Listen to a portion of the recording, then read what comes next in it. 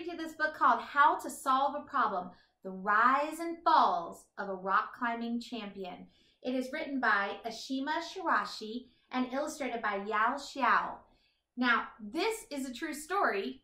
The author is the rock climber in this story. She actually became a world champion rock climber at the age of 14.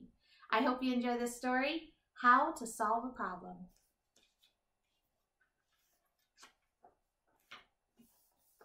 How to Solve a Problem, The Rise and Falls of a Rock Climbing Champion. She dedicated it to my Aunt Kay. Thanks for teaching me to believe. And the illustrator dedicated it for my grandmothers who showed me that creativity and perseverance can make all the difference. At the beginning, there's a note to the reader. The first time I met Ashima Shiraishi, we talked about hip-hop, books, and desert. She is a teenager and curious about all the things that teenagers are curious about. For a moment, one could almost forget that she is one of the best in the world at what she does. At the end of our meeting, I asked what she's doing next. She says she will go practice, by which she means she will face a wall for 4 hours. She will climb it again and again. She will work on holds and techniques. She will make mistakes and make them again until she learns how to do it better. Being the best in the world is not something we are born into. Ashima's parents aren't climbers. They are artists, New Yorkers. Her mom loves to sew and still makes the pants Ashima climbs in. Her father was a dancer, the kind of guy who takes his young daughter to Central Park and lets her climb the rocks because it's fun, not knowing there is a champion inside her. Being the best in the world is made of countless hours in the gym. It's made of mistakes and falls. It's the discipline and care and the time it takes to go back to that wall and try again. The ability to try again after failing, that is what it takes to be great. This might be Ashima's greatest superpower.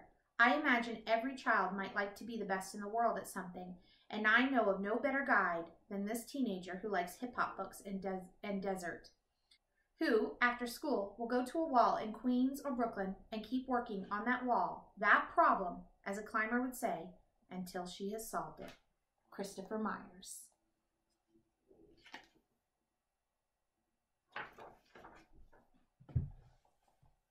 I am Ashima. What I do is climb.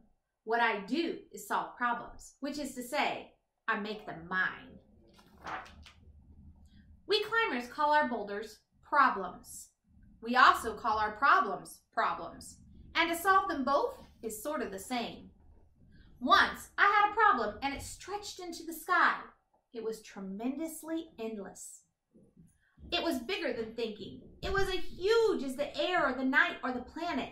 It was a problem bigger than any I'd ever seen, and I have seen plenty. There were twists and turns. There were places that looked as slick as glass. One part was arched like a question mark. Another part stuck out like my father's elbow in a photo I had seen of him dancing. And another was shaped like the bolts of fabric stacked in my mother's sewing room. There were many parts, and none of them looked easy. I sighed and clapped my hands full of chalk, which is what I do before I solve a problem. I held this problem in my head. I mapped out every step, each place I would put my hand, and then I would begin to climb. Dug my toe into the dot of the question mark, jammed my fingertips into the bend of my father's dancing elbow, kicked my leg over my mother's fabrics. And then, for a moment, the world slipped out from under me. I was climbing on nothing but air. Oh my goodness.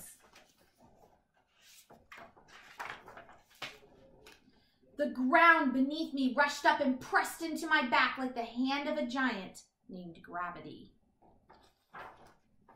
So I dusted myself off. Dad asked how I was feeling. He passed me a peanut butter and jelly sandwich, and for a while, we just sat there.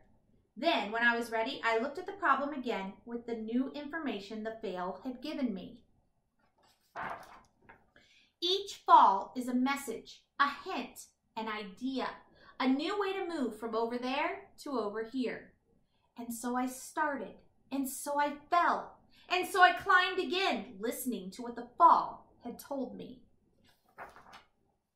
The problem that was endless, which I broke into little pieces. The problem that gave me hints with each fall. And surely and quickly, I climbed the wall. I dug my fingers there and here and stretched my arms like ropes. I threw my body through the air and caught myself in all the ways I'd imagined. A bright path of thinking. And there, at the top of the problem, I looked down at the bolts of fabric, the dot of the question mark, the bend of the elbow, and I waved hello at the memory of how hard the problem was. Each of these little dots was where she encountered a problem, but she learned from her mistake and made it to the top. And looked for one more problem. Ashima's Ascent.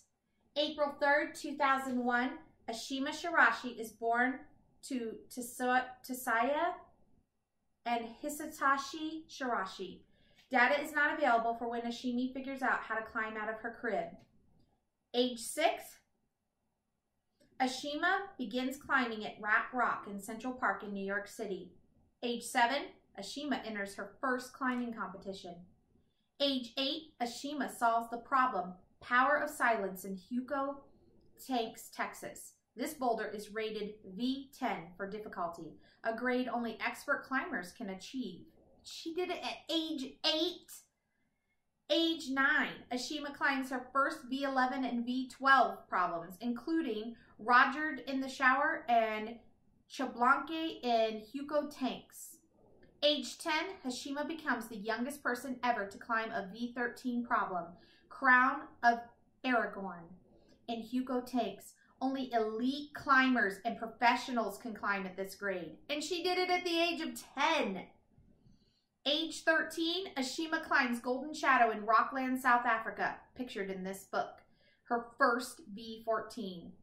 Age 14, Ashima becomes the first woman in the world to climb a V15 boulder problem, Horizon in Mount Hiei, Japan. I'm not sure if I pronounced it right. She is the second person ever to solve this problem at the age of 14, everybody.